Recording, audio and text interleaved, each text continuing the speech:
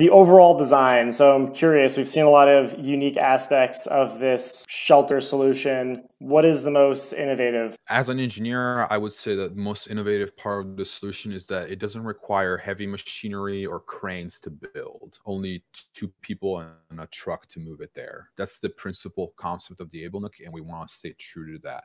You can't make it wrong, essentially. You can't build it the wrong way.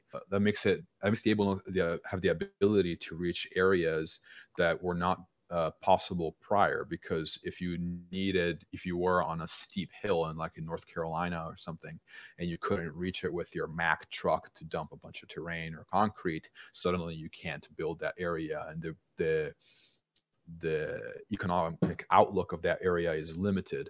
But because of Ablenook's ability to be built on stilts and the ability to be carried pretty much by a Ford F-150 on a trailer, and the ability to unload it with only two people, will allow the Ablenook to be built pretty much anywhere as long as the building codes permit it.